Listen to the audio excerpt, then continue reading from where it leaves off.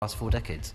My Lords, ever since the announcement was made, we've been hearing about all these rare cultural gems that are made possible by the unique way in which Channel 4 is financed, which somehow wouldn't be possible in a red in tooth and claw jungle capitalism. So I've just been looking at what the programming is now, and with your permission, I'll tell the House. It's Kitchen Nightmares, Undercover Boss, Steph's Packed Lunch, Countdown, A Place in the Sun, A New Life in the Sun, Sun, Sea, and Selling Houses. Is it really credible to say that we are defending something that could not be provided by the private sector? Will my noble friend the Minister comment on the disparity between the funds that come from the private sector to independent production companies and those that come from state broadcasters?